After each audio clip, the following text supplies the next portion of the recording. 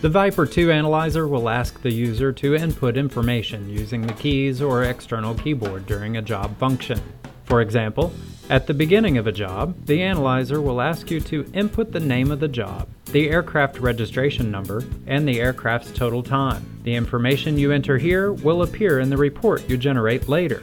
This video explains how to use the keys to enter information into fields. The Viper 2 analyzer uses 30 function keys, 10 of which are multiple character or alphanumerically labeled.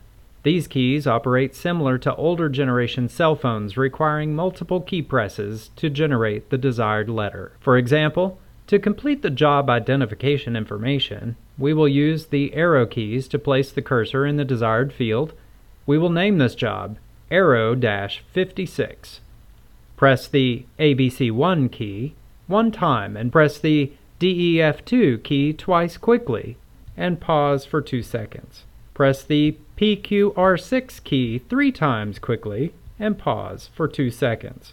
Press the MNO5 key 3 times quickly and pause for 2 seconds. To generate a space, press the space button once.